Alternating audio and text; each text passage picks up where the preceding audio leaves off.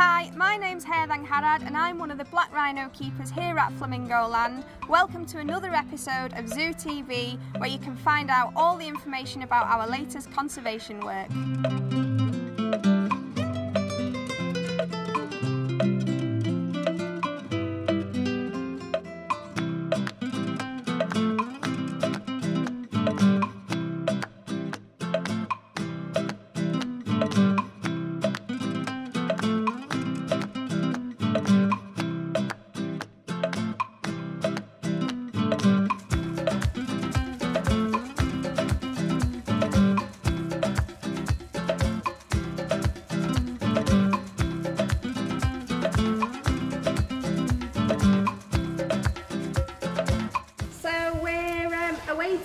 A new arrival. We've got a male coming to visit us and live with us from Folly Farm in South Wales, and he will be joining our two rhinos who we currently have here. We have Samira and we have Jabali. So Samira is 22 and she's the mum of Jabali, who was 2 a couple of days ago. So what we're doing now is we just want to keep them all nice and settled. They know something's going on, so they're slightly unsettled. So we're just putting some food in at the moment. So we've got lucerne in here for them, which is similar to hay, slightly different. And then we've also got some rhino nuts, black rhino nuts, which they love. Samira came to us from Zurich, and probably about 8 years now ago or so, and we brought in another male called Magadi, who we actually managed to breed with Samira. So then Samira had her calf, which is Jabali, who we have now, and that's the current state that we're in. So obviously we have a new male who should be arriving today, who is 3 years old. And he will be joining these two, and hopefully in the future we'll be able to breed from Samira again.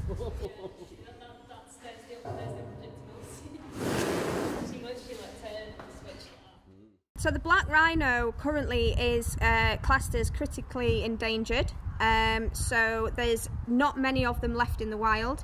There's in fact just roughly over 6,000 left in the wild now. Numbers are slightly creeping up due to the work that the zoos are doing. Through us releasing these rhinos into the wild, we are then obviously starting to get the numbers back up. But it's by no means safe yet. We have still got a lot of work to do in order to get those numbers back to what they should be. These rhinos are Eastern Black Rhinos, so eastern parts of Africa is where they originate from. So the rhinos currently are in Kenya, Tanzania and Rwanda. So Rwanda is the project that we've been a part of, and critically endangered means that if we let the numbers drop any further, they could become extinct. So Flamingo Land, we tend to breed these animals to keep their genetics going, to make sure that we still have these animals present on our planet. And we've also been part of release projects. So we have sent one of our rhinos out to Rwanda to help boost the numbers of the species. And that's just what we're going to continue to do. They're both out.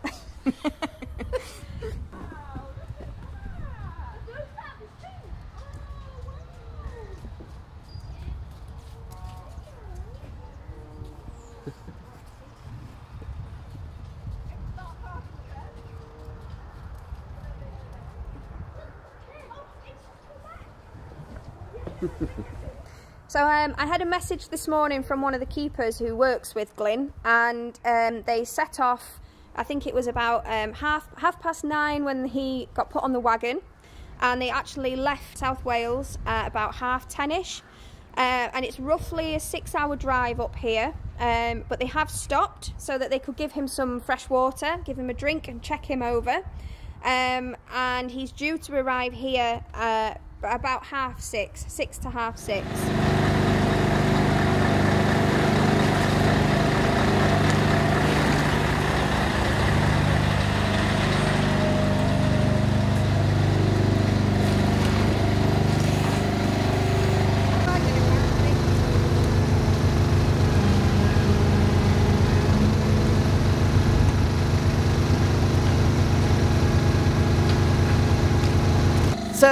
our young males just arrived. The wagon's a fair old size, so we're just leaving it to the crane guys just so they can get him off safely. It's something that we've done quite a few times before. The boxes, we know it fits nicely and we know how it works because it's our box. So yeah, just want to get my eyes on him really and get him off unloaded, and yeah, and then we'll all be happy.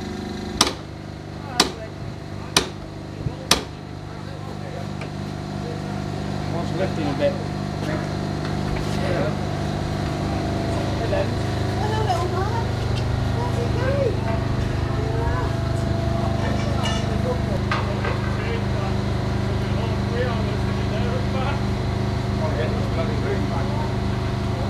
That goes over there as well. Yeah, that's a good boy, will get you inside. Alright. Yeah. He looks fab, doesn't he? He's really relaxed, he's eating. He's had a little scratch on the end of his nose, not a scratch on him, so yeah, really pleased so far.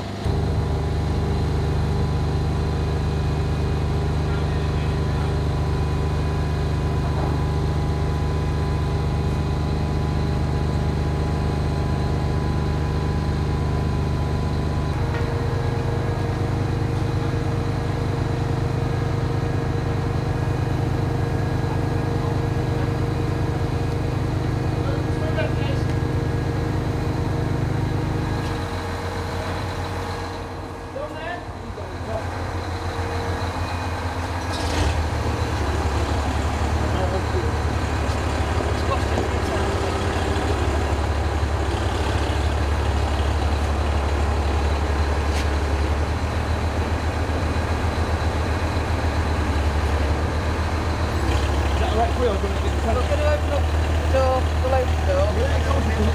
Just up there, darling.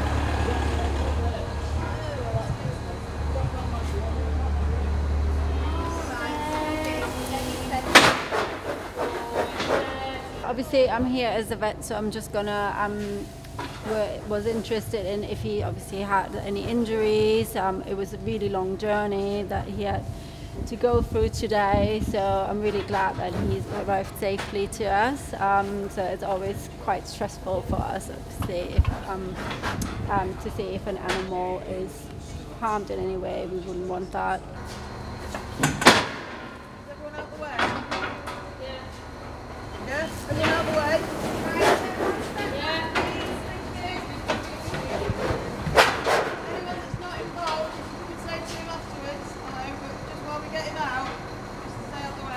Yeah, if everyone can just stand back.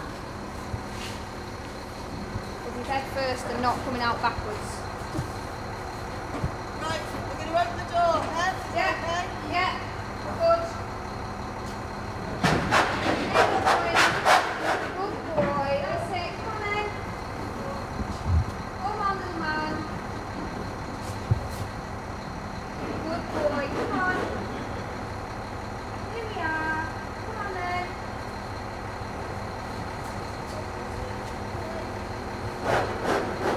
That's it, good boy. Hello. Hello. Hold on, good boy. I know it's a step, isn't it? Hold on. Come on. Steady, steady. Come on then. Come on, Glyn. Good boy, Glyn. Good boy. Right, babe.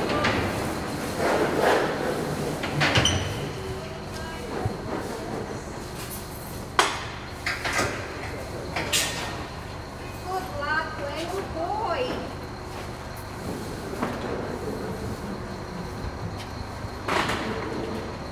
Good boy. But to start off with Glyn, we will just keep things very calm and normal for him, just because it will all be new sounds to him, new smells for him, so we want him to be relaxed and comfortable. He'll already be able to sense that there's another 2 rhinos present, so we'll just have to keep an eye on both sets of rhinos for now. And then gradually we will kind of get them used to each other through gates, through fences, And the idea is to hopefully mix our young male Jabali in with him as company until he is old enough to breed, because he is only 3 years old, 3.5 years old at the moment. So it'll be another couple of years before we can actually mix him in with the female. Jabali is at that age now where we are looking to split him away from his mum. He is almost weaned. So in the next 12 months, hopefully, we can then get them both integrated so that they have company together. It might be that we only have them together for the odd day and then split overnight. Or it might just be if they hit it off from the get-go, then we can just monitor them and see how they get on. Sut mai? Ti'n iawn, Glyn? Are you okay, Glyn? Pardon? Ti'n iawn? Ti'n iawn, Glyn? Ti'n iawn, Glyn? Sut mai? Oh, this woman's like a parrot. Right, so tomorrow is Welsh lessons first thing in the morning.